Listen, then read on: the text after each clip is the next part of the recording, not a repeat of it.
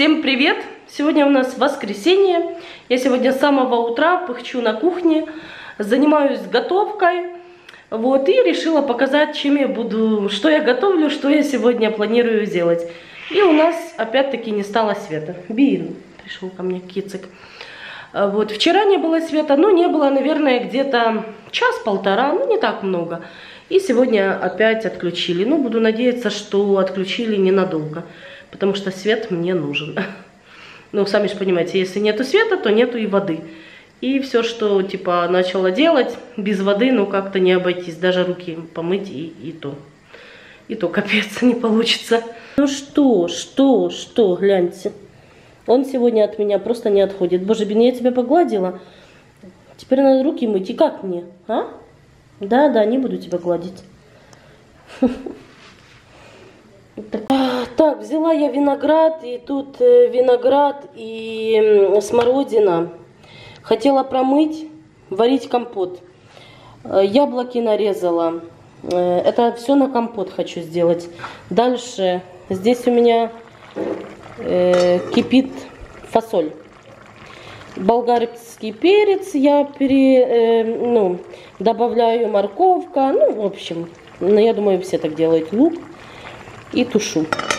Дальше здесь у меня уже отварная свекла, морковка, картошка. Хочу сделать винегрет. Потом я вчера достала утку, разморозила. Сейчас ее хочу замариновать и сделать в рукаве, в духовке. И здесь же рядышком замесила тесто.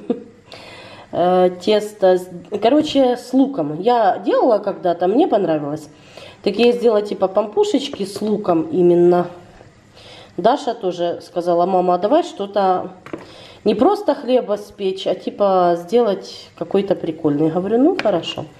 Натерла сюда 2 луковицы, дрожжи мокрые бросала, соль, сахар. Ну и сейчас надо же домесить. Но как вот это теперь домесить, если элементарно не помою руки? Ну, короче, с этим светом все мне наломало. В общем, вот такие у меня кухонные здесь дела.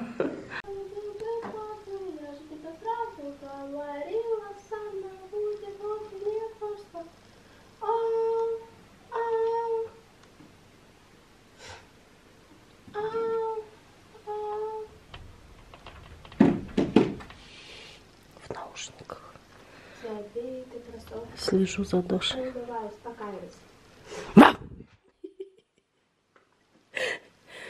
Ку-ку. Ку-ку. Що ви тут робите, га? Красимся. Не понял. А зачем? Что? Просто. Куда? Куда ты эту щекотурку наносишь? Я буду уходить с дома, гулять куда-то. Я тебя сейчас уйду из дома. Слышите, я буду говорить, уходить из дома. Да, я пойду погуляю. Алло, кто так решил? Я. Мам, я хочу куда-то поехать, короче. А ты тоже хочешь? Ты тоже хочешь пойти погулять? Да. Бенечка. Бенечка. Ой.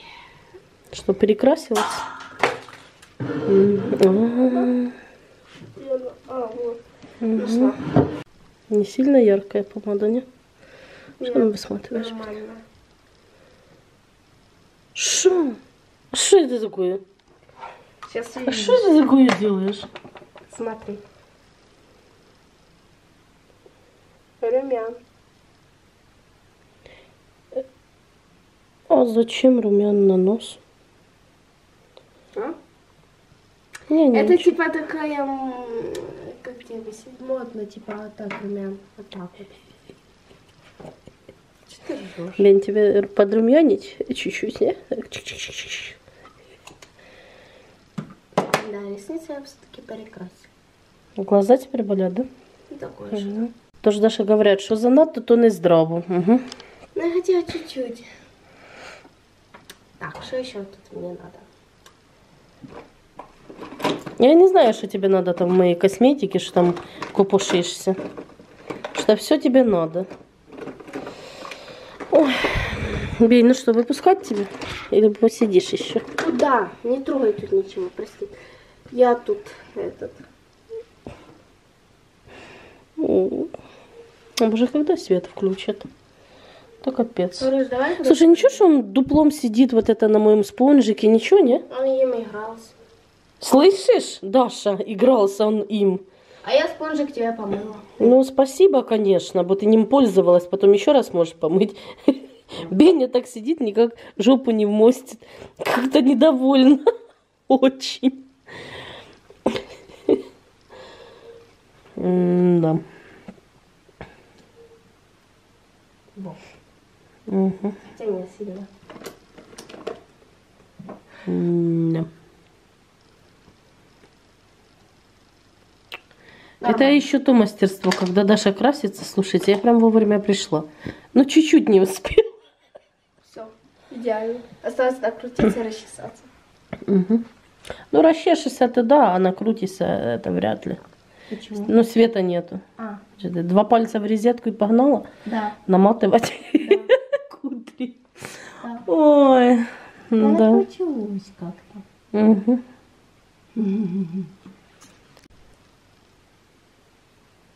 А у нас свет так еще не включили. Зато посмотрите, как мило он спит. Ну вы гляньте. Он так любит здесь спать. Бедечка. Малыш. Пусть. Любимое место кота. Гляньте. Аж голова до пола свисает. Давай я тебя так подтряхну немножко. Ложись. Ой, как хорошо, да?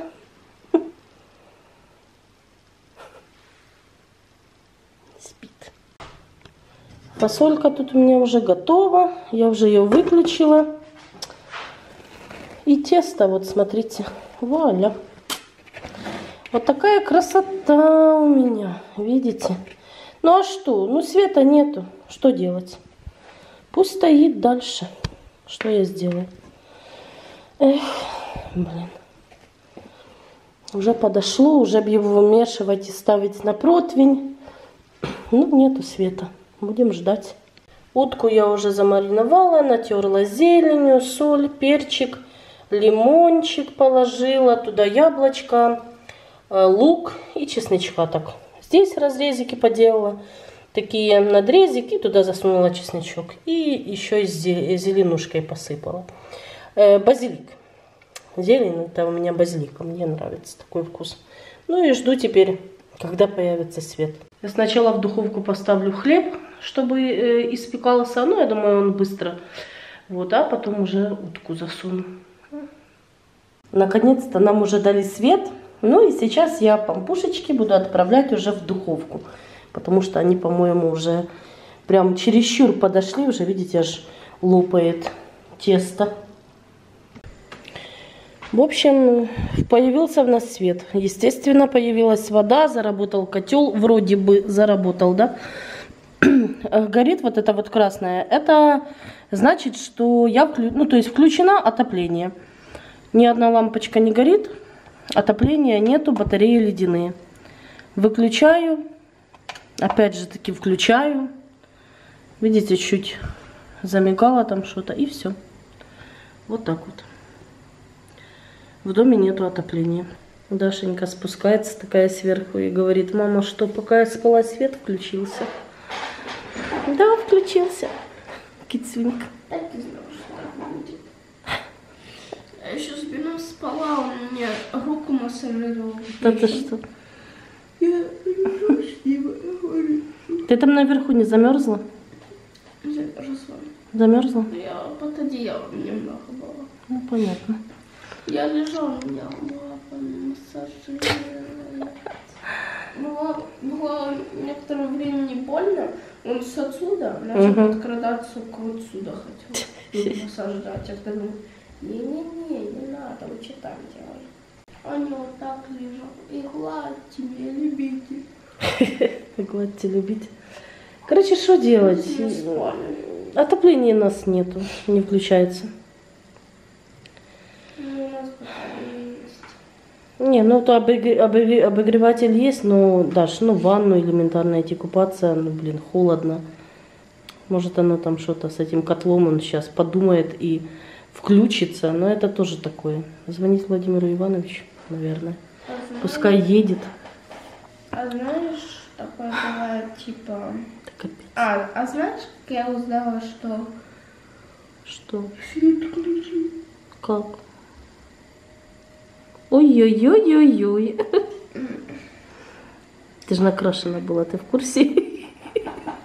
Ты сейчас как плачущая Мальвина. Как узнала? Я слышишь, вот та штука работает, котел. И сразу подумаешь, что есть. Нет, ну да, свет включили. Знаешь, О, я слышу, как Бину идет. Прям такой звук. Бинусь! 100% он идет. Ну, гляньте. Этот кот громче ходит, чем Даша по ступенькам. Иди покушай, золотцу. Ой, проголодался, золотце, иди покушай. Ой-ой-ой. Да, мой любимый котик. Угу. Смотри. Угу.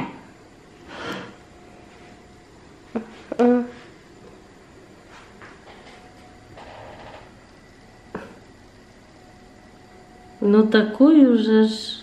Он сегодня возле меня терся ходил. А со мной спал? Иди, а то похудел, пока спал. Ой, быстренько, быстренько до тарелочки. Угу. Покушать. Давай, давай. Беги. Думает, сдурела.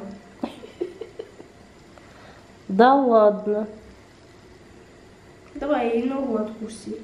Что ты хочешь? Ну давай, поговори со мной. Что переминаешь лапами, а? Биби. О, подлиза. Бину, укуси. Да, конечно. Дай. Кошара. Это реально укусит. Да не укусит. Что ты хочешь? Его кресло заняло. Что не так? Да, конечно, слышишь, его кресло заняло. Ну, немного ли? Немного ли вот это для него? Кресло его заняли.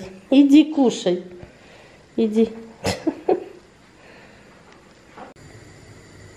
Вот они, мои пампушечки. Что с них получилось? Они разлезлись, потому что я пекла в сковородке. А надо было все-таки поставить на противне. Я не захотела на противень, думаю так. Ну, в принципе, смотрите, как вышло, как цветочек, да? Они уже готовые. Конечно, я расстроена по поводу воды, помыла посуду, конечно, холодной водой, а горячей воды нету. Ну, понятно, нету, потому что не работает котел.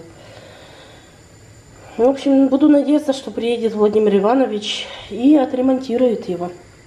Тоже ребенку мыться, в школу идти, купаться. И вообще, это, блин, чайником греть опять воду. Короче, дурдом. Ну, хлеб получился, удался. Такой, смотрите, какой он прям мягкий. Весь такой очень нежный вышел. Пухкенький такой, видите? Ну, классный, хороший получился. Приятный такой на ощупь. Вообще, видите? Горячий. Ну все, пускай остывает. У меня уже есть горячая вода. У меня уже есть отопление. Ура, ура, ура. В общем, позвонила я Владимиру Ивановичу. Он говорит, да что же это такое? Нажми туда, нажми сюда. Говорю, я не знаю, куда жать, что делать с ним. Говорю, давайте я вас наберу на Вайбер. Набрала его, в общем, на Вайбер. И вот это по видеосвязи, методом втыка. Он мне говорит, что делать. А я вот это все исполняла. Все получилось. Слава Богу. Перезагрузился этот котел. Все нормально, все работает. Даше понравился очень хлебушек. Вот этот. Луковый. Говорит, очень-очень классный. Это мы с ней томатный сок допиваем. Домашний. Открыла баночку. Ну и уже у меня почти готов компот. Утка стоит уже в холодильнике. Ой, в холодильнике, господи. В духовке. Утка в духовке. Осталось сделать винегрет. И все, и все, и все. Вот так вот.